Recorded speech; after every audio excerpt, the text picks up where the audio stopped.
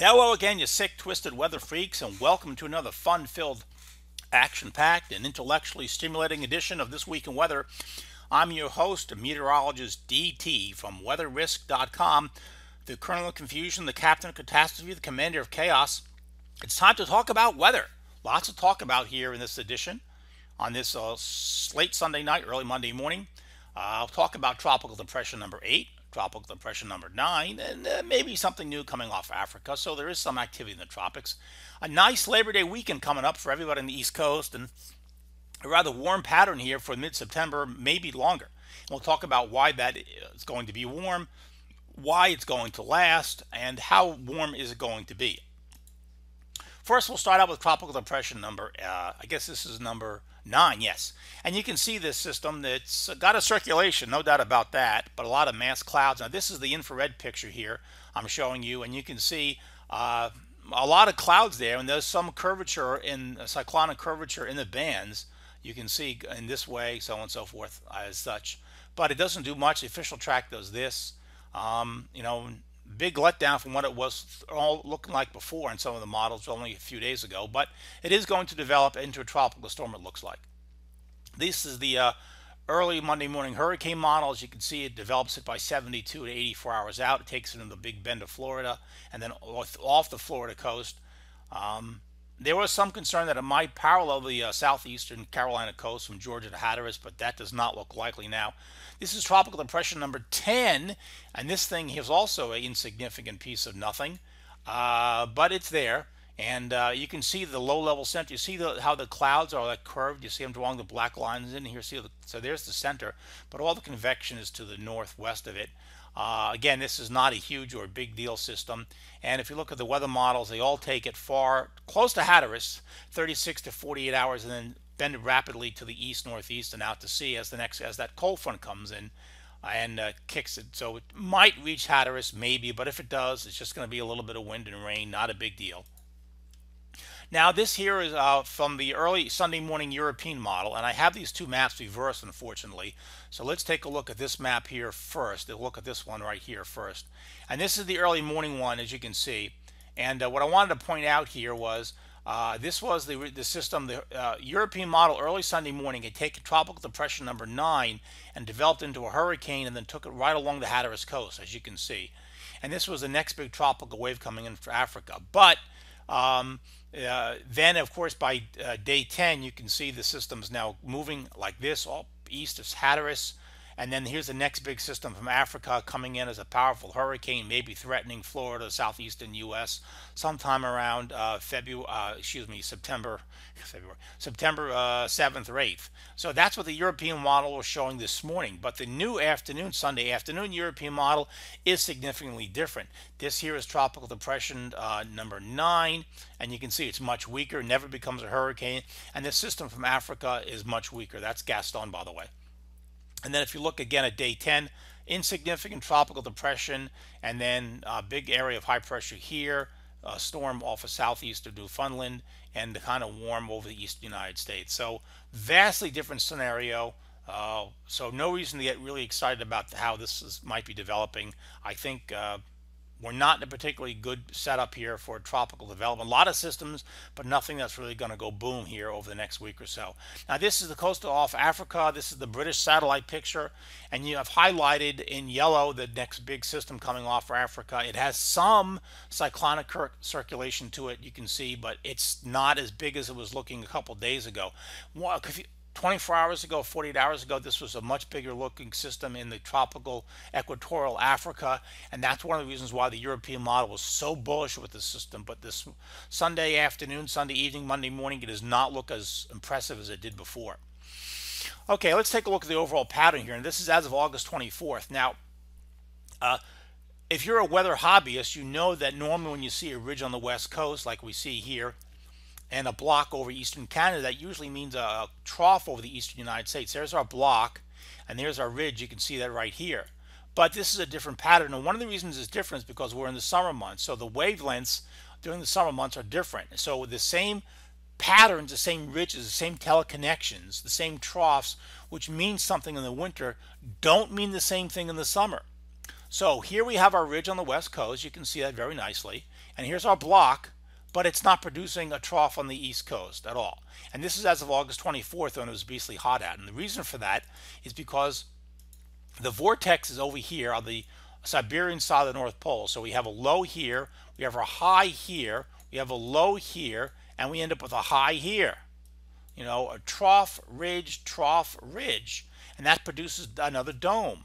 So as a result, we do get a little bit of a trough in eastern Canada, but the wavelength, the overall pattern setup is different, and that's one of the reasons why it would have been so warm in August, even though we have what seems to be indications of the pattern turning colder, or at least cooler. Now this is as of August 28th. This is as of Sunday. Here we have the huge block. You can see this over north central Canada. And again, if you're a winter weather lover, you like the cold weather patterns, you see this, you go, hey, that's a negative Arctic oscillation. How come there's not a trough on the eastern United States? Well, again, the wavelength is different. So here we have our vortex. Here's our ridge. And there's another low here. So here's a low, our high or a ridge here, and there's another trough there, and there's another ridge here. So again, low, high, and that's the way the pattern is shaping up. Very Rex blocky, a lot of ways here, very mega block pattern setting up here, where everything is wrapped on top of each other so the pattern stays stable. And it's going to look that way. It's going to, as far as we can see. And let me show you why. Now, this is the European model here for the 31st of August, going into the beginning of the Labor Day weekend. We can see a big trough on the west coast, an upper level low here in eastern Canada, and a big ridge over the central Rockies into central Canada. And what happens is that big ridge there allows the upper low over eastern Canada to back a trough into the eastern United States, and the pattern turns somewhat cooler. Let me show you. This is the 96-hour map, and you can see that trough drops in here from eastern Canada. Let me get my marker out here so you can see what I'm talking about. The upper low is over here, and it drives in this way. So the pattern goes like this, and then it goes like this. And that allows for a pretty nice Labor Day weekend coming up and down the East Coast. And this is the GFS model. Now you can see this is valid for Saturday, September 3rd. Look at those 40s in the Shenandoah Valley, eastern West Virginia, western Maryland, into Pennsylvania. Now that may be overdone, but it definitely is a cooler pattern, and that's going to seem pretty nice here. The European is not as cool as the GFS. It's a little cooler than yesterday, but it's still not as cool. And then sometimes the European can have a warm bias with its temperatures by a few degrees, just like the GFS can have a cold bias. And this is as of the morning of September 4th. And again, a nice cool morning here on the 4th. Now, as we come out of the holiday weekend, the problem is that the heat comes back. Let me show you. Here's our trough right here on the East Coast. It's now moving out to sea in this direction. So we have a big ridge coming in this way. And this ridge is getting big and strong because of this trough coming in this direction, setting up on the West Coast. So that produces another ridge on the East Coast. And sure enough, we see that as we go further out in time. This is now day 7, day 8, and you can see all these models here. Yeah, day 8 or 9, you can see all the models here. Here's our European on the left, right here. Here's the, ECM. Here's our GFS. Here's our Canadian. And you can see that all the models are showing the vortex here. Very powerful. They all have a lot of blocking here, and a big ridge in Scandinavia and Siberia. You can all see that. And that produces a trough right here on the west coast, and that gives you your ridge. Here's your trough, here's your ridge. Here's your trough, here's your ridge. And with the vortex centered over the North Pole like that, what that means is that we have, in all three models, we have a positive Arctic oscillation.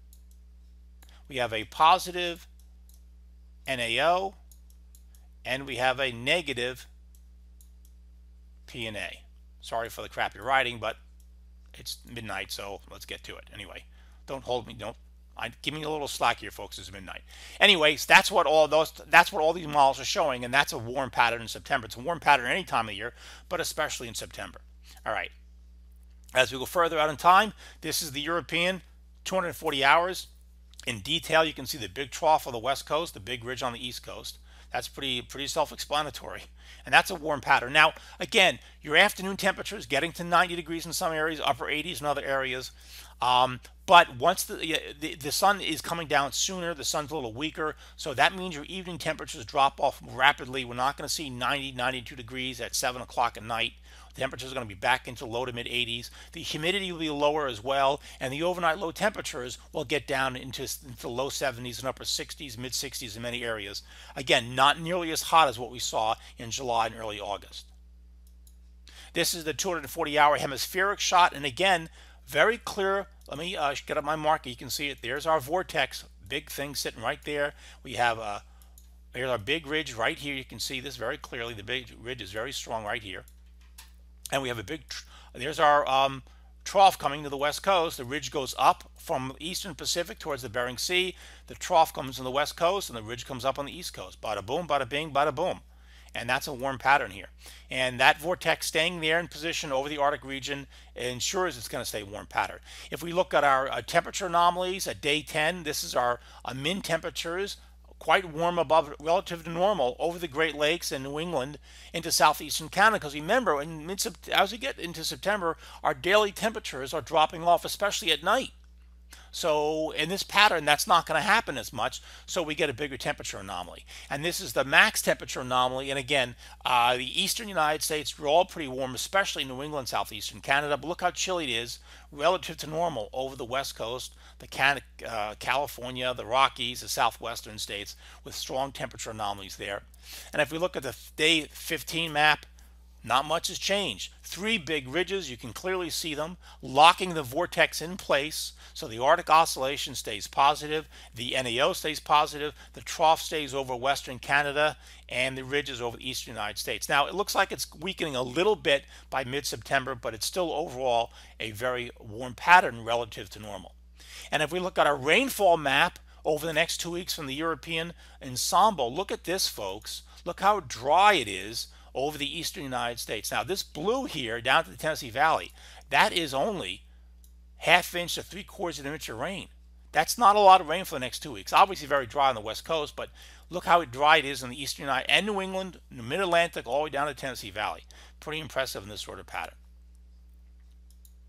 Anyway, that's the report. I'm meteorologist DT. I'll talk to you soon.